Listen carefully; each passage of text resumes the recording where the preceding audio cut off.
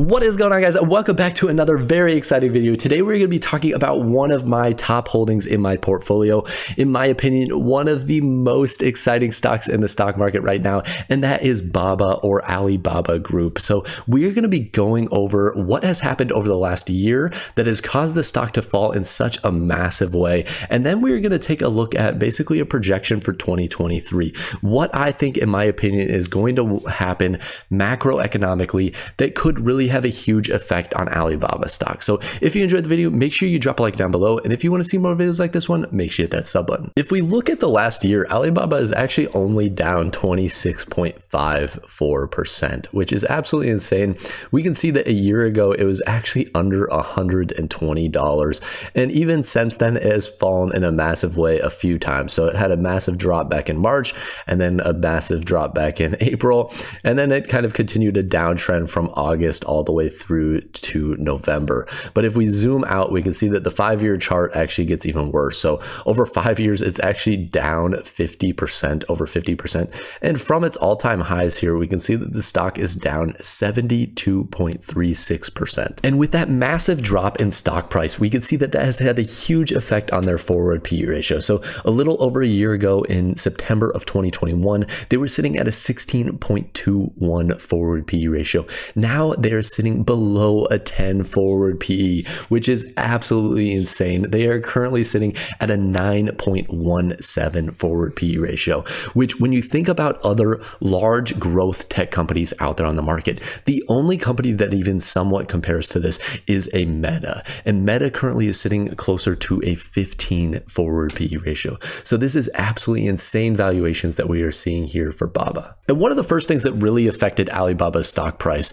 was China's big crackdown on tech companies. So they came after a lot of companies like Alibaba, Tencent, JD, and basically started looking at these companies and seeing how much power they had over, the Chinese economy, how much influence they really had. And China did not like that. They issued a lot of fines, basically started to try and even the playing field across China and really reduce the power of these big tech companies to really keep them in check so that the Chinese government, could really assert their control over them.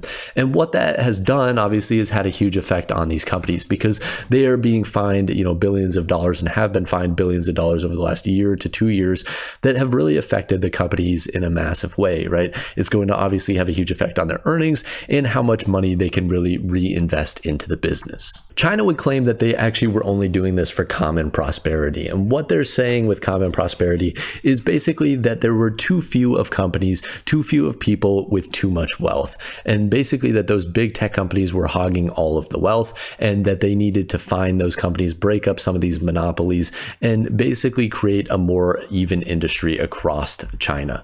And really what that has done is had a huge negative impact on China. The tech industry within China makes up 30% of its GDP. So obviously when you start finding 30% of your GDP and start basically reducing the amount of growth within that sector, then that is going to have a huge impact on the Chinese economy. Another thing that has had a huge effect on Alibaba as a business and the Chinese economy is their zero pandemic policy. So this policy basically states that if a city or area sees a large increase in the number of cases that it has, then it will be forced to shut down for a period of time until those cases begin to subside.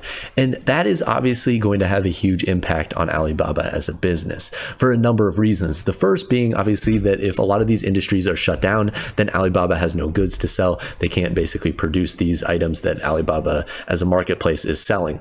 The second impact is that these people obviously have jobs. So when their jobs are basically cut off and they are not allowed to work, then they have no income to pay their bills and pay a lot of their necessities throughout life, and then also to spend money on Alibaba and the goods that are produced throughout Alibaba and throughout its site. So this is going to have kind of a twofold impact that is going to negatively affect not only Alibaba, but also the Chinese economy in general. And there are two other things that have had a huge effect on Alibaba and the Chinese economy.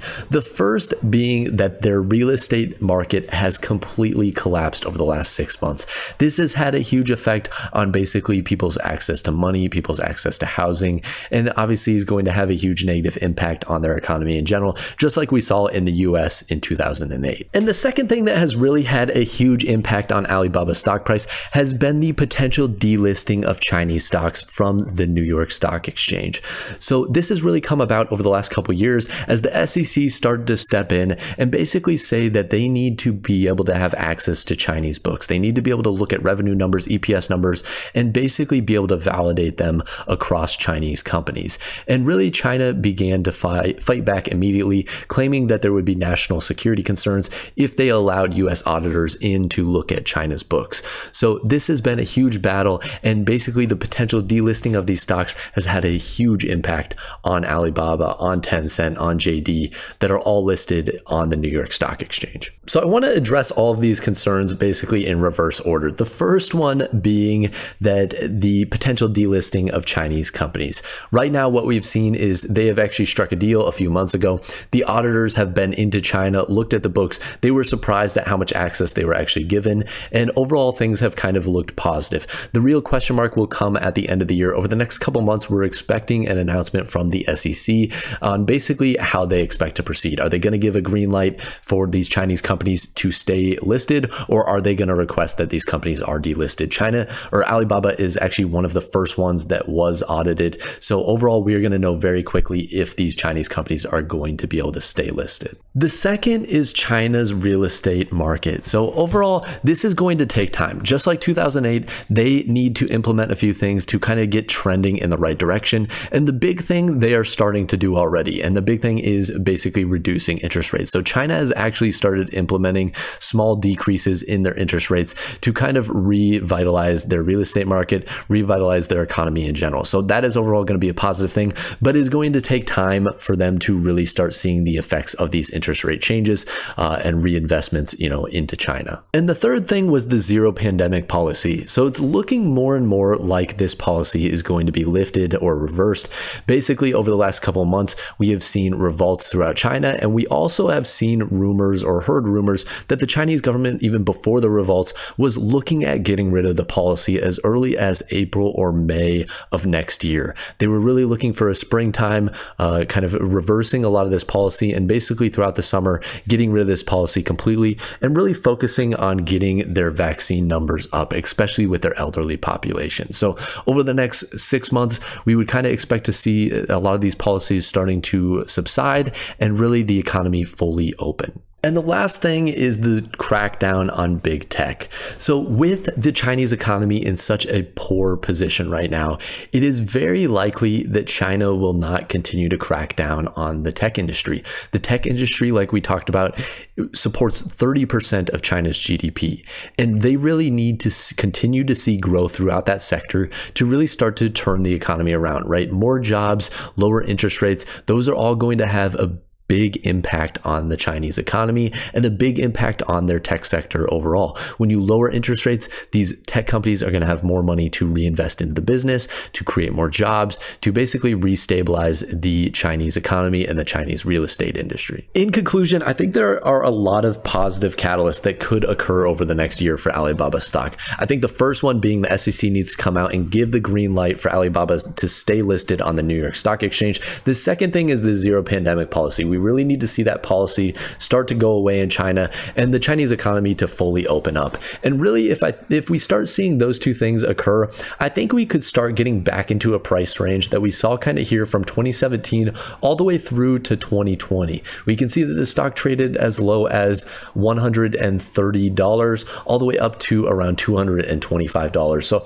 I don't think it's unreasonable for Alibaba to get anywhere from 125 to maybe 175 in the back half of 2023 if we start seeing some of these things start to subside in China and a lot more positivity around these Chinese companies. So overall, again, though, I am just some random guy on the internet. Do not buy stocks just because I am talking about them. Do your own research. Make sure you are looking into these stocks and that you actually like the business behind them, because that is what is going to be most important over the long term. So overall, I hope you enjoyed the video. If you did, make sure you drop a like down below. And if you want to see more videos like this one, make sure you hit that sub button. And as always, guys, have a wonderful rest of your day.